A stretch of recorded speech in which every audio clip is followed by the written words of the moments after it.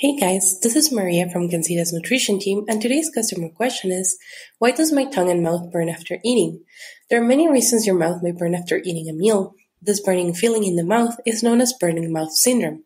If you overbrush, eat something too acidic, or consume food with a sharp edge, the tissues can become damaged. This is especially true if a food or drink is too acidic or salty. If your saliva does not flow freely in the mouth, this is known as dry mouth. Dry mouth may be triggered by certain medicines and hormonal changes. When your mouth is too dry, it may feel like it's burning. It helps to stay hydrated and drink plenty of water. Oral thrush can also cause the mouth to burn.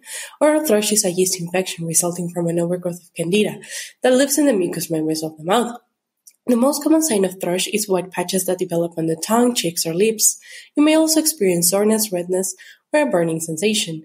There are some tips you can do to manage oral candidiasis. Brush your teeth regularly after every meal and change toothbrush frequently.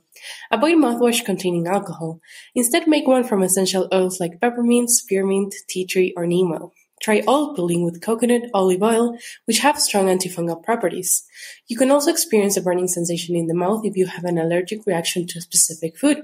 This causes histamines to be produced, which leads to a burning sensation. Other symptoms of a food allergy may include gastrointestinal issues, runny nose, or respiratory difficulty. Food allergies are sometimes linked to intestinal candidiasis. Probiotics in CanXida Restore can help to rebalance the bacteria in your gut and mouth and support a healthy gut barrier. We hope this answers your question. If you want to contact us for more information, please email us at support@canxida.com and we will get back to you. At CanXida, your health is important to us.